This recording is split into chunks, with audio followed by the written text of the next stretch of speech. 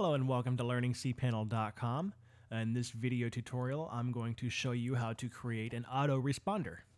What an autoresponder is if somebody emails a specified email account you host, an automated message is returned to them with whatever information you want to have on there, be it out of the office or a super special deal you're promoting, whatever. To do it, we're going to go to the mail section of your cPanel, and we're going to click on autoresponders. So we have no autoresponders set up right now. We're going to go ahead and add one. Okay, and the email account that we're going to use is going to be our test email account we created in an earlier demo. So it's going to be email account. Email account. And the from name, we're going to make it from Learning cPanel.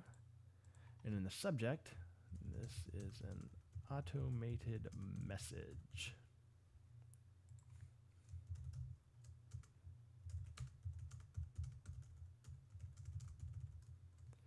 And that's what anybody who sends an email is going to receive. Now in this interval space right here, that's going to be how long the duration is between automated messages somebody can receive.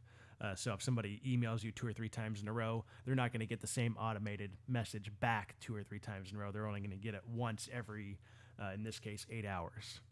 So we're going to go ahead and create the autoresponder. Okay, the autoresponder was successfully created.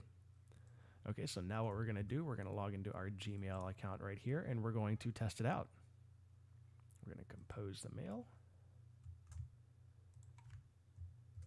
Test.